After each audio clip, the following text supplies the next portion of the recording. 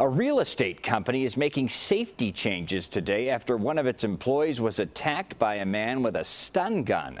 The man's now charged with attempted sexual assault. CBS 2's Jim Williams is live in Tinley Park with what they're going to do differently now. Jim.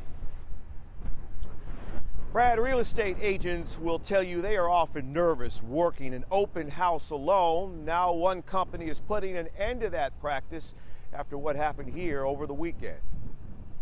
That's a huge event, that's for sure. A traumatic crime here at this Tinley Park townhouse development near 181st and Oak Park.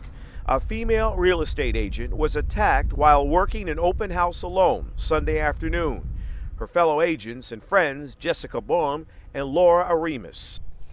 I think she's really shaken up and it hasn't really sunk in yet at this point. 50-year-old Stanley Keller faces multiple charges, including attempted aggravated criminal sexual assault and unlawful use of a weapon by a felon.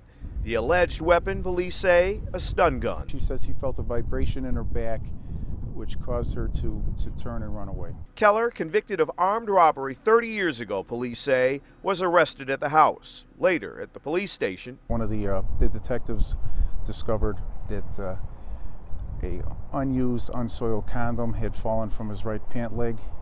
We contacted the assistant state's attorney and they approved charges. According to a recent survey by the National Association of Realtors, 44% of female real estate agents say they have feared for their safety.